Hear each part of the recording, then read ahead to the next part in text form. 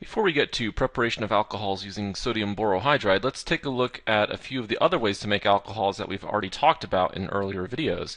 For example, you can make alcohols from alkenes, and you can add the OH on in a Markovnikov fashion, or you can add the OH on in an anti-Markovnikov fashion. So that's one type of way to make your alcohols. You could also do so from alkyl halides. The process could be an SN1 process, or it could be an SN2 process. And then what we haven't talked about yet is how to prepare alcohols from carbonyl compounds, and there are a couple different ways to do that. You could use sodium borohydride, NaBH4, which is what we're going to talk about in this video. On the next video, we're going to talk about the use of lithium aluminum hydride, so LiAlH4.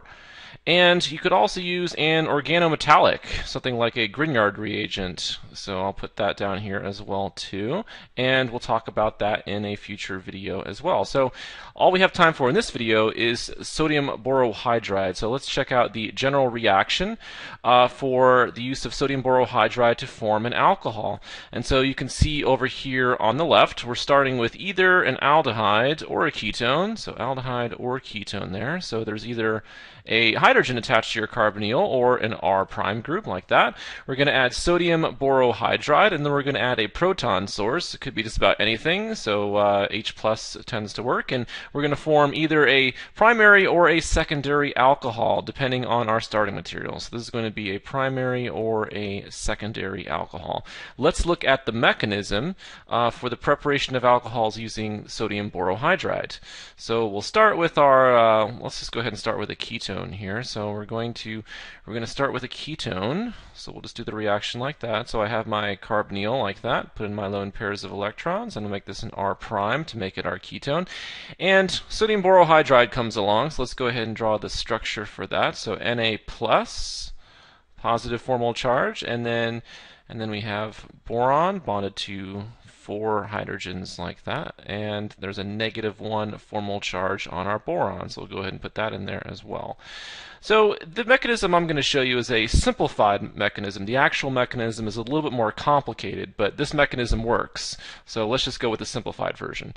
All right, so the first thing you have to think about is this carbonyl here, this carbon double bonded to an oxygen. There's an electronegativity difference between the carbon and the oxygen. So right here, this carbon and this oxygen, the oxygen's more electronegative, meaning that those bonds and the electrons in the double bond between the carbon and the oxygen are going to be pulled closer to the oxygen.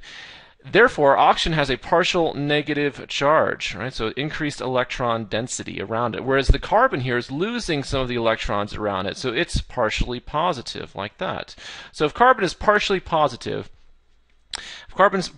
it's our electrophile, right? It wants electrons. So where can we get our electrons? We can get our electrons from right here. So the 2 electrons on this hydrogen here are going to move out and attack this carbon. So that's going to be the nucleophilic portion of our molecule like that.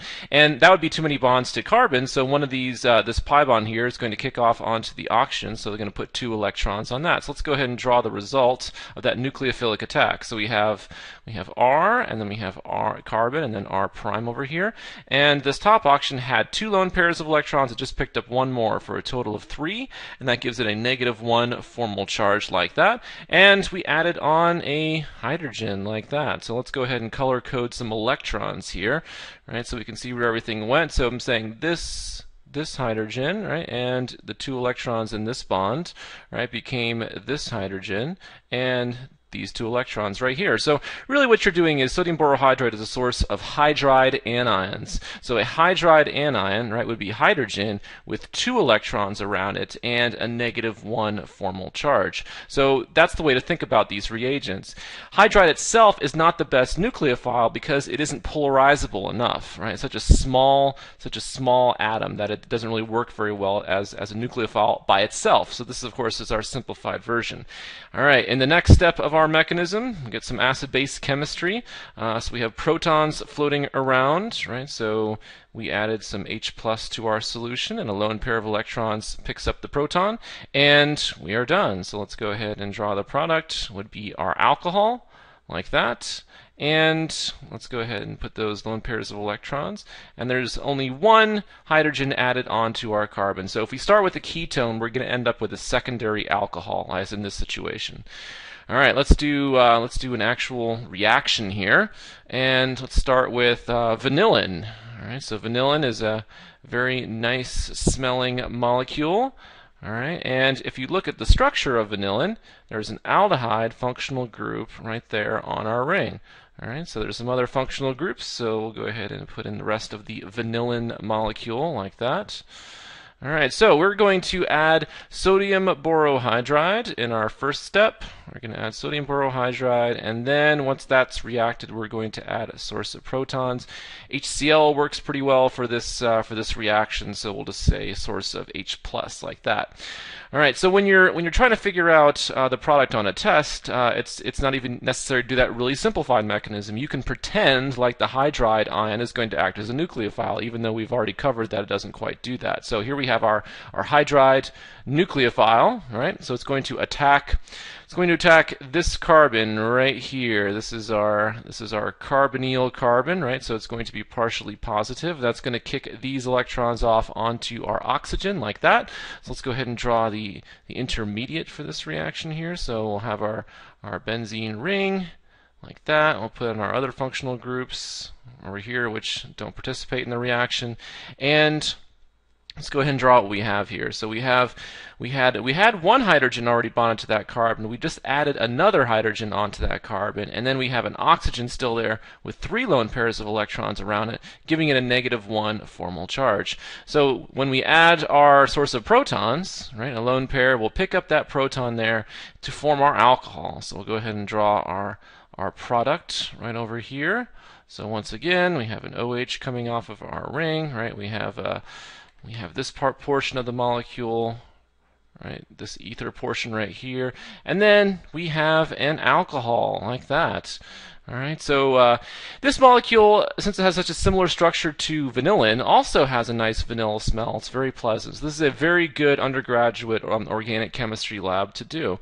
And let's classify the type of alcohol we got. It's either primary, secondary, or tertiary. So remember how to do that. You look at the carbon that's directly attached to the OH, that's this carbon, and you see how many carbons that carbon is attached to. That carbon is attached to one other carbon. So this is an example of a primary alcohol. So if you start with an aldehyde, right? So if you start with an aldehyde, as we did over here, this is our aldehyde, you're going to end up with a primary alcohol as your product. Let's do another one. This time let's do a ketone.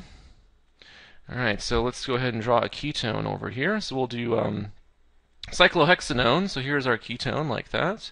And we're going to add sodium borohydride like this, NaBH4.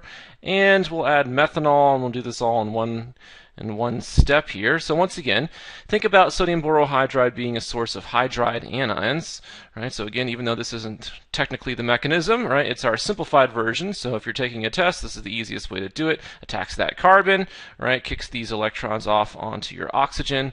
So we have our intermediates right over here, right? So let's go ahead and draw that. So we have the hydride anion attack to form a new bond to what used to be our carbonyl carbon. Now this oxygen has 3 lone pairs of electrons around it and a -1 formal charge. It's going to pick up a proton from methanol as its proton source this time, and therefore our final product, if we're going to go ahead and draw it, right, I'll keep the hydrogen in there and you'll see why in a second. So, and then I have my OH like that. So I form cyclohexanol as my product.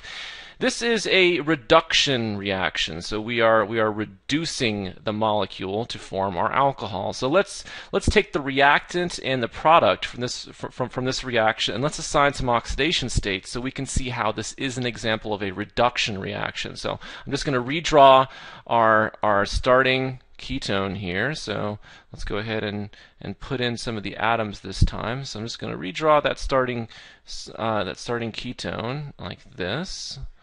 Okay, and I'm going to go ahead and draw the product that we got as well. All right, so put in these carbons here, right? And then we added on a hydrogen like that, and then we formed our alcohol over here like that. So let's go ahead and think about oxidation states, right? So when we're assigning oxidation states, we need to go ahead and draw in these electrons here, right? So let me go ahead and put in these electrons on these guys right in here, like that. All right, so let's think about how we did this in some of the earlier videos, right? It's actually thinking about electronegativity, and if I'm thinking about the 4 electrons between carbon and oxygen, oxygen is more electronegative, so oxygen is going to get all of those electrons. So we go ahead and go like that. Carbon versus carbon, right? Fighting over these 2 electrons, it's an equal electronegativity, obviously, since it's the same element, right? So each carbon is going to get 1 of those electrons. Right, and the same thing for over here. So when we assigned our oxidation states, we said that it's the number of valence electrons that carbon normally has, which of course is 4, and from that we subtract the number of electrons around it when we account for electronegativity, which is 2 in this case. So the oxidation state of that carbon is +2. All right, so we have a +2 oxidation state on the left. Let's think about the right. Let's go ahead and put in our electrons, right? Each bond consists of 2 electrons. So we go ahead and put the fact that each bond consists of 2 electrons in here, like that. And then once again, we think about differences in electronegativity. So again, we know carbon versus carbon is a tie, so we can go like that. And carbon versus oxygen, right? Oxygen's more electronegative, so it's going to get those electrons there. But carbon versus hydrogen, carbon is a little bit more electronegative. So now carbon's going to take those 2 electrons. So carbon normally has 4, right? In this case, carbon has 4 around it after we account for electronegativity, so the oxidation state of that carbon atom is 0. So let's think about what happened to the oxidation state. We started off with a +2 oxidation state, and that number was reduced to an oxidation state of 0. So this is a reduction reaction, right? This is reduction. So several different definitions you could use. You could think about reduction being a decrease in the or a decrease in the oxidation state, or a reduction in the oxidation state. You could also think about that carbon gaining electrons, right? So it picked up 2 more electrons. And yet another way to think about it is carbon lost a bond to oxygen, right? It had this over here on the left, carbon had 2 bonds to oxygen. Over here on the right, carbon only has 1 bond to oxygen, and it formed a bond with hydrogen. So increased number of bonds to hydrogen, decreased number of bonds to oxygen is another way to think about this being a reduction reaction. But assigning your oxidation states is probably the best way to do it. In the next video, we'll take a look at how to prepare alcohols using lithium aluminum hydride, which is very similar to using sodium borohydride.